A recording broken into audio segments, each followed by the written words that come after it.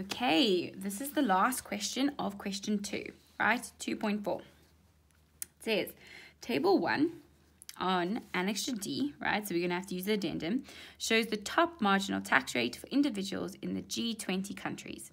This table provides present and past data on the top marginal tax rates.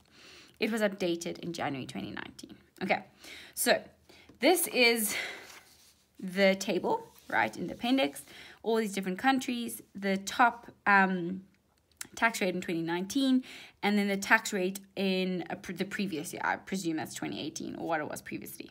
Okay, cool. So it says, right, name the country that has the biggest range between 2019 and the past. Oh, just the past. Okay, it's quite big. And the past top marginal tax rates. Okay, so what we need to do here is we need to look along this whole table and see where things have changed. Okay, where the top marginal tax rate has changed significantly. Now, if we look down here, all of these have actually stayed the same. Okay, this one hasn't, so the United States hasn't, India hasn't, but Argentina, literally all of them haven't, except for India and the United States. Now, by just looking at it, right, you can see the difference between 39.6 and 37 is larger than the difference between 35.54 and 35.88. Okay, so we can see that the difference is larger for United States, right? It doesn't ask us to calculate it, right? And remember, the range just means the difference, right? So it doesn't mean increase, decrease. It just means the difference. Like what do you need to do to fill in the gap between these two? It would be 2.6, right? The gap between these two would be 3.4. I hope that's correct. Yeah, 3.4, right? So this is a much bigger gap. So if we go back to the question, name the country that has the biggest range, right? Which means biggest difference. Doesn't mean positive, doesn't mean negative, just means what is the gap? The gap between the two, 2.6, right? Between 2019 and the past. So we're going to say 2.4.1, we're going to say the United States of America. If you hear a weird bird outside, I don't know what's going on. Okay, cool. So that is that question done. Okay, now let's look at the next question. It says determine to 3 decimal places. So they want decimal places, right? The probability of randomly selecting of the G20 countries where the latest tax rates changed from the previous tax rates. Okay. So let's just double check which ones have changed. Okay, so the only ones that have changed are India and United States, but you really got that. Okay, so let's just double check how many countries there are. Okay, so it's 1, 2, 3, 4, 5, 6, 7, 8, 9, 10, 11, 12, 13, 14, 15, 16, 17, 18, 19, 20, 21, 22, 23. Okay, so there's 23 countries in the G20, which is a bit counterintuitive, but nonetheless, there are 23 countries. Okay, so 2 out of the 23 countries, right, have tax rates that have changed. Okay, so let's just quickly read the question. It says the probability of randomly selecting one of the G20 countries, where there's 23, where the latest tax rates changed. So, right, the event we want, remember with probability, we always say the event we want, right, over the possible events. Okay, that's the whole thing with probability, right? So the events we want is either the USA or, some say India, right? We want one of those two. And the possible events are the 23 countries, right? The 23 countries we can actually pick if we just picked a country at random. So it would be 2 over 23, right? There's only 2 countries out of the 23 that meet our criteria of having their tax rates changed. So this is our probability, okay? Right, probability just means likelihood, right? So the highest likelihood you could have is if it was 23 over 23, because probability can never be greater than 1, right? You can't say there's over 100% chance of something happen. 100% means it certainly will happen. You can't have more than 100%. But this probability will tell us what is the likelihood of choosing the USA or India from all of the possible countries that you can choose. Okay, so let's just say 2 divided by 23. So it is, how many decimal places did it say we had to do it to? It said 3 decimal places. So it's 0.08695, okay? So to 3 decimal places, it would be 0.87 because 9 is greater than 5. Therefore, we round up. Okay, so that is our answer for that question. Remember, probability has to be between 0 and 1. Okay, because it's the likelihood. How likely is something happening? Think about it with a test, right? With the test, you can either get between 0% and 100%. You can't get more or less. Okay, similar to that. Okay, so let's now move on. Okay. So 2.4.3, right? It says use the 2019 top marginal tax rate and answer the following questions. So determine quartile 2, and then the interquartile range is given as 12. So we have to determine these, right? So verify showing all calculations, right, whether the given interquartile range is correct. Oh, we have to do these separately. Sorry, I thought this was one thing altogether. So we have to do these separately. So let's just start with the quartile 2. Now, just let me label that correctly. Okay, so quartile 2. What's important about quartile 2? Quartile 2 is the same as the median. They call it quartile 2 because they're testing whether you understand what that means. Median means middle. Okay, so let's look at our data. Okay, what is absolutely fabulous about this is they've actually given us the tax rates in descending order. Do you see that? Because it goes from the biggest to the smallest. Okay, so the median would be the middle of 23. Right? Now, how do we find the middle of 23 without just counting? Okay, so what we do is we say 23, right, divided by 2, because we kind of want to find the middle. If we want to find the middle, we generally divide by 2. If you put that into your calculator, it would be 11.5.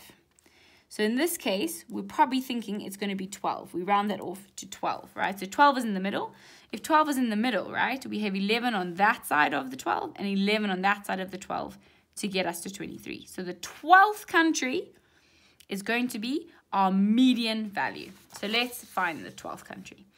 We count always from the smallest, right? Not from the biggest. So we're going to count here from the bottom. 1, 2, 3, 4, 5, 6, 7, 8, 9, 10, 11, 12. So it is Switzerland, okay? Switzerland. So it would be Switzerland at 40%. Okay, that would be quartile 2, our median. So what they're doing here is they're actually testing box and whisker. Okay, they're testing box and whisker, which is quite strange actually. Right, they're testing box and whisker. Let me just count so I did it right. 1, 2, 3, 4, 5, 6, 7, 8, 9, 10, 11, 12. Perfect. Right, they're testing box and whisker without making us actually draw the box and whisker, which is a little bit sneaky, right? Because remember, when we talk about quartile ranges and that sort of thing, we're generally thinking about a box and whisker, okay? So now we've got our median. Perfect. Okay, let's go on to our next question. So it says the interquartile range is given as 12, right? And then it says verify showing all calculations whether the given interquartile range is correct. Okay, so let's go over here. Let me just make 100% sure that you can see what I'm writing. Okay, so remember to leave a line between questions. So the interquartile range, that's how I write it, right, is quartile 3 minus quartile 1. Okay, that's what it is. So what we need to do is we need to find that in our data set. Now, quartile 1 is basically the median, right? Listen to me carefully because it's very important. It is the median of the values below the actual median. So it's the median of these guys. So the median of the lower half, right, equals quartile 1, right? And the median of the top half of the data, right, the median of that equals quartile 3. Okay, so let's do exactly what we did to find the median of this, to find the median of the bottom half. So we know that below 12, there are 11 different countries. Okay? So we're going to say, what is half of 11? Right? If you check in your calculator, it's 5.5. So this is for quartile 1. Right?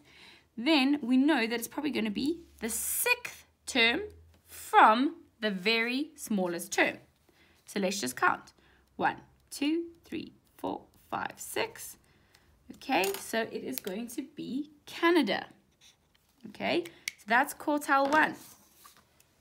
Right, so quartile 1 is Canada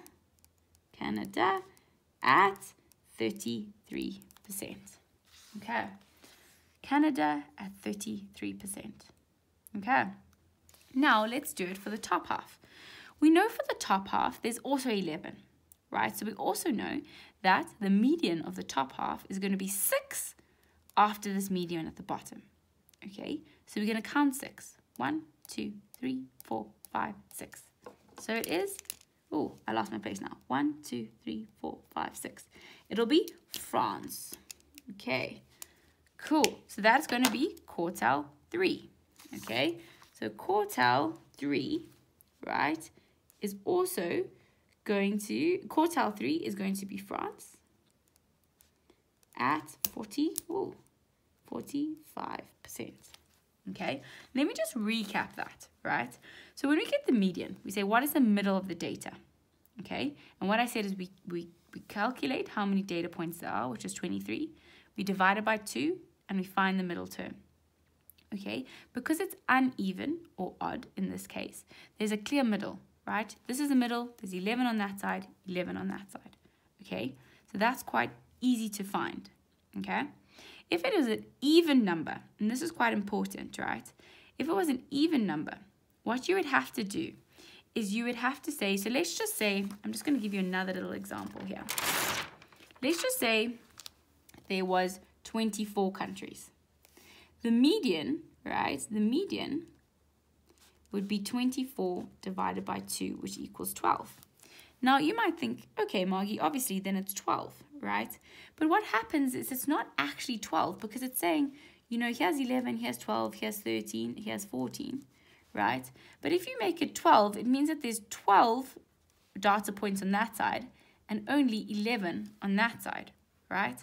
So it's not exactly in the middle. The middle is actually between 12 and 13, right? So what you need to do when the number of terms is even, you add what these terms are together, whatever 12 equals and whatever 13 equals, and you divide that by 2, okay, to get what the actual median is. In this case, because the median is an uneven number or an odd number, it's easy to find it because you know that there's an even number on either side, right? There's 11 on that side, 11 on that side, okay? Now, what we do to get quartile 1 and quartile 3 is we say, what is the median of the half that is below the actual median? And what is the median, right, for quartile 3 of the top that is above the median, okay?